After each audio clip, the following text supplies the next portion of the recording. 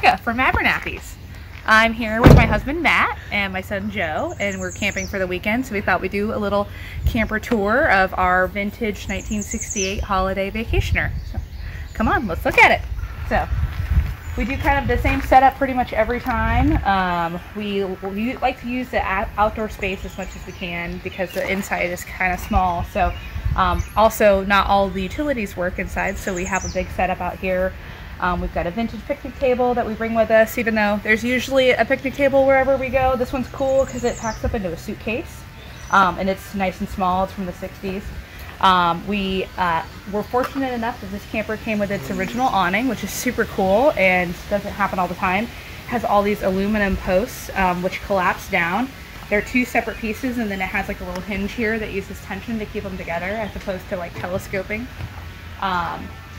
Yeah, the awning's mostly intact. The only thing that we did add this year was Matt ordered these awesome ratchet straps. Everything had to be green so it matched, so he ordered green ratchet straps. But they basically just add tension so that the awning stays tight and stays up hopefully over the first 3 days.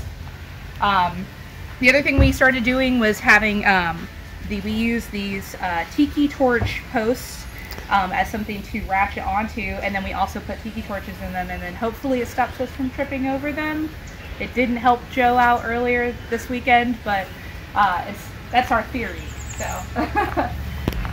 vintage camping chairs, these are always my favorite. We have yet to find a set of 3 that all match. We have all random colors, but one day we'll find 3.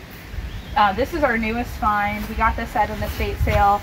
I bought a hammock last year and I got it from Walmart, and there's just never been a time where we've camped where we've had 2 trees that are close enough together to have an actual hammock. So this is cool because it's freestanding, and it had this groovy original box. I feel like this looks like Ken, not quite Barbie, but definitely Ken lounging. When I found this box, I really wanted it to be this floral green one because I thought that would match the camper perfectly. It wasn't. It was an orange one, and it has a mouse hole, but we'll fix that later. So. Covered for now. Don't look there. So yeah, we'll go inside. Before we go inside, the one thing that these campers are known for, these badges, they're on all of this. Camper is made by Holiday Rambler. That's like the make, but this is a vacationer. These badges are made out of plastic, and they're usually pretty hard and brittle, and we are on a Facebook group for Holiday Ramblers and vacationers, and there's a guy there who 3D prints them and then sends them to you blank, and you paint them, and it's an easy and cheap way to replace the badge. So that was one of the first things we did as soon as we got this one. So if you come on inside, it's pretty small, but this is actually a little bit of a bigger upgrade from our last camper. We had another holiday vacationer. This one's got a little bit more room.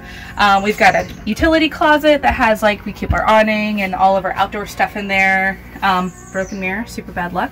Seems to work for us so far. We've got a bathroom. We are in the process of working on the plumbing. We think that we found out today our pump does work. It's an air compressor water pump. So we just had to replace some lines in there, and that should be good to go, as well as replace some soggy wood that's in there. One of the best things about this camper is that they updated the previous owners, who we got to meet a couple of times throughout the experience of buying it, getting it titled, and having to go back and have them sign more paperwork.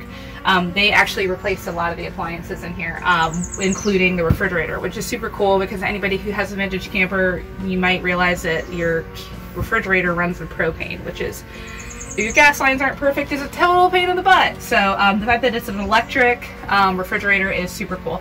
We just painted it to match everything else, and it has worked really well. Even when we don't have electricity, we keep food in here because it still at least retains what cold that your refrigerated groceries will have.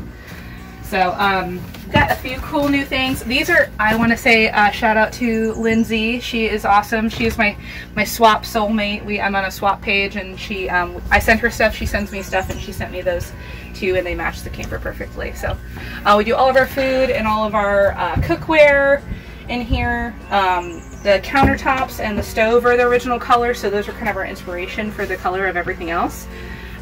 Matt picked out the fabric for the cushions, and we did those last year.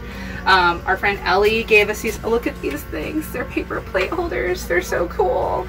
And we bought these really cool, it says cats up. as opposed to ketchup. So, but vintage Tupperware ketchup and mustard, and then we just recently got the avocado green silverware at a thrift store last year too. So yeah, the one thing that our son Joe loves is that it's got a TV, so we can watch movies in here. We can angle it so it's over our big giant Michael Scott flat screen TV comes off the wall. That can be angled over to where our dinette, so when on times when we camp and it rains and we're stuck inside, it's nice. The one thing that I love is behind this cool suitcase is it's got an air conditioner.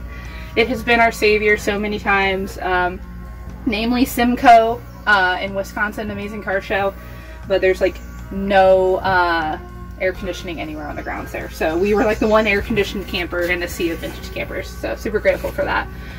Also grateful for the bunk bed. Joe loves it. We did just modify it to, there was 2 cushions up here. We took down one because it was just not enough room for him, and we uninstalled a hook today so he didn't scrape his back when he climbed up there.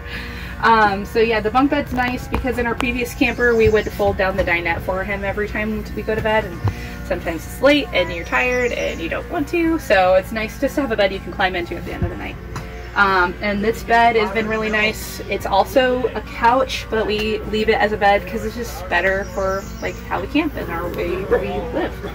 So yeah, that's about it. We got cool vintage curtains and stuff. I sewed those, and all the fabric and stuff has kind of come from all over. Odd Betty's in Aledo she's given us a lot of stuff we've bought from her. So yeah, that's pretty much everything inside.